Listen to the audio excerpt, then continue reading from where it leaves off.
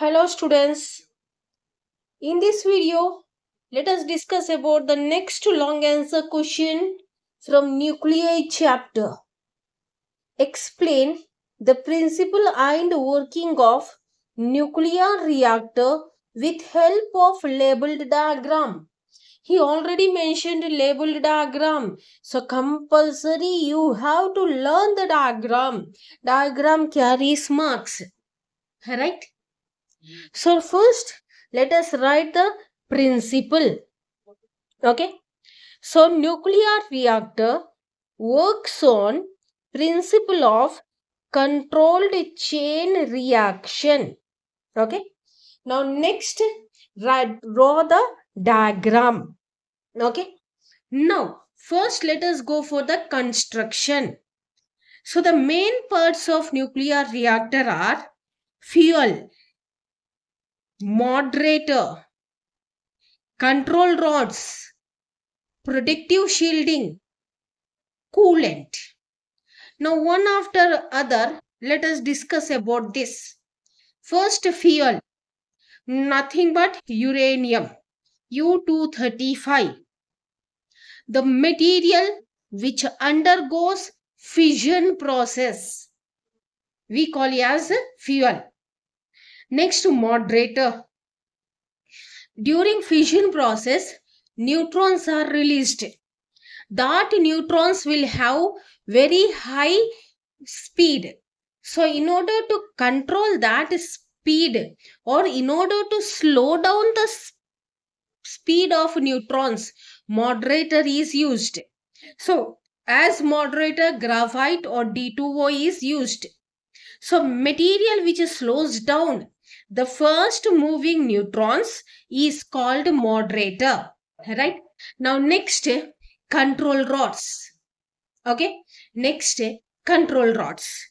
So here number of neutrons will be released in the fission process. It is a chain process. Now we have to control that chain process. So first 3 neutrons will be released. That 3 neutrons will go and collide with 3 uranium atoms. So it multiplies. So 9 neutrons will be released. That 9 neutrons will go and collide or bombard with 9 uranium atoms. So 27 neutrons are released. So in such a way, multiple neutrons, a chain reaction is produced. So this uncontrolled chain reaction creates many disadvantages.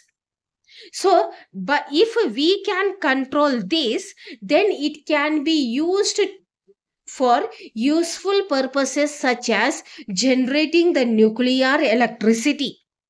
Okay.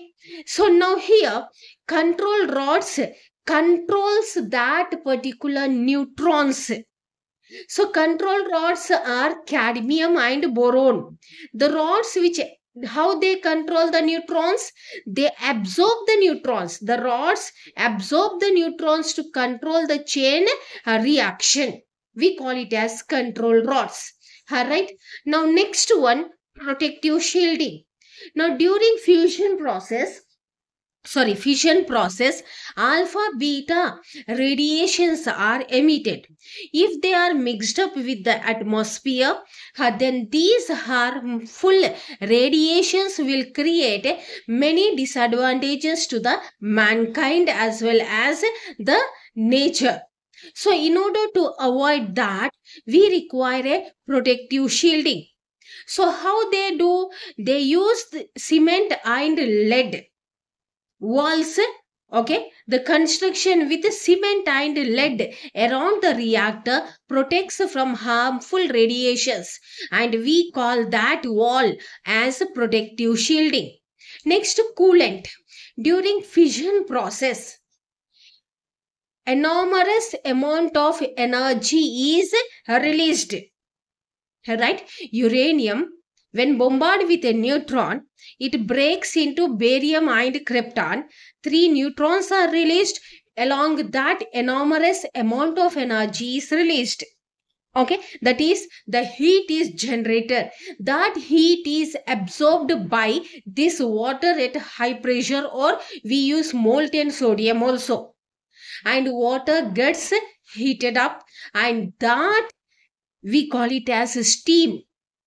Okay, that steam is removed by this continuous circulation of coolant. See here, here when heat is absorbed by that particular water at high pressure, it converts into steam, and that steam is sent out, and again through water inlet, again the water or molten sodium is sent into the reactor. The process continues.